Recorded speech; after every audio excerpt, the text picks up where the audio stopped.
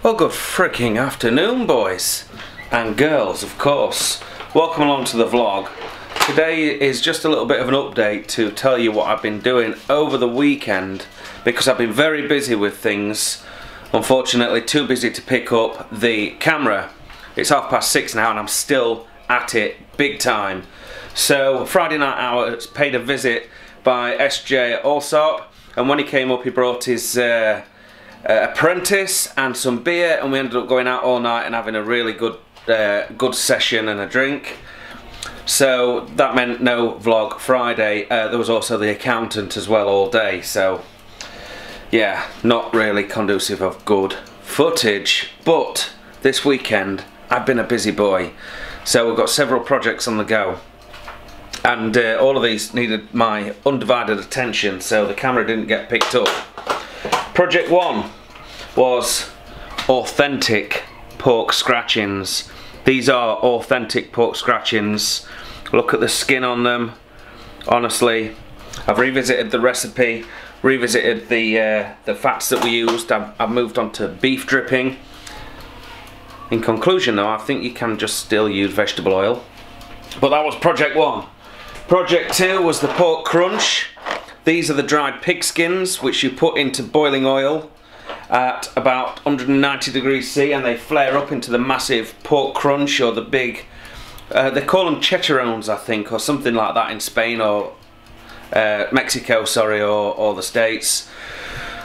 But that's not all. I've also been extremely busy making cheese.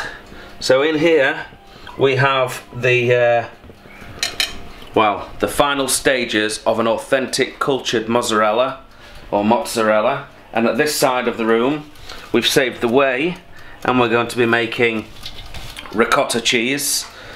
But it doesn't stop there, folks. I've also been making black pudding. Check that out. Blood sausage. These little beauties look fantastic, and I'm really looking forward to getting into them. Never done anything like that before. And that's not all. I've also made my first sausages. Check this out.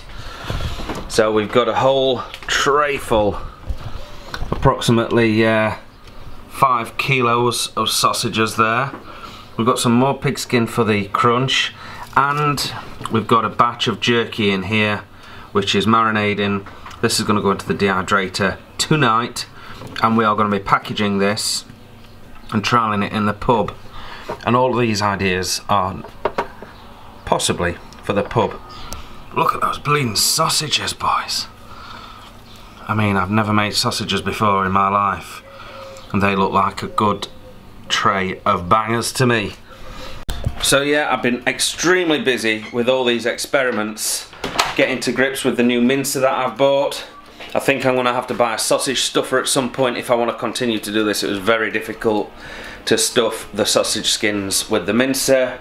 The black pudding, something I've never done before, and wow, that is certainly something that's a little bit out of my comfort zone. I've got terrible backache because all I've done is stand up at the cooker all weekend, cleaning and monitoring temperatures and pots and putting meat in the freezer, waiting until it's chilled, putting it through the grinder, all these things. It's been a really good weekend, but you know, I need a week at work to recover from it all. So just thought I'd let you know where we are.